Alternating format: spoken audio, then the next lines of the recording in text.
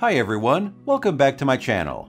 Today, I am going to show you how to edit PDF metadata with PDFelement for Mac. Let's get started.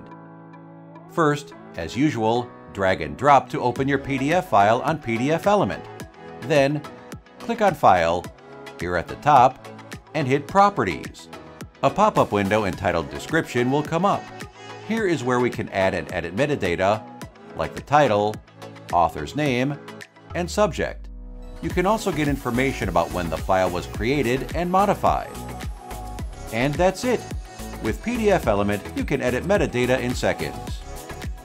If you found this tutorial helpful, please don't forget to like the video and subscribe to our channel. Click the link in the description to try out PDFelement for free today. Plus, check the rest of my videos for some other useful ways to improve how you work with PDFs during your daily routine. Thanks, and see you next time!